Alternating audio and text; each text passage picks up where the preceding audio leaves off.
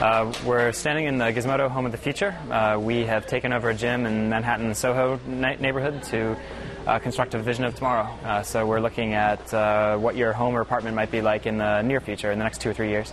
So in the kitchen, we've got a great device. It's actually the world's only example of this at the moment. It's a self-rotating, self-watering garden tower. So you can stick it in your kitchen or wherever you might want to put it and grow vegetables and herbs for the home. And it'll keep you in salad for the next few weeks.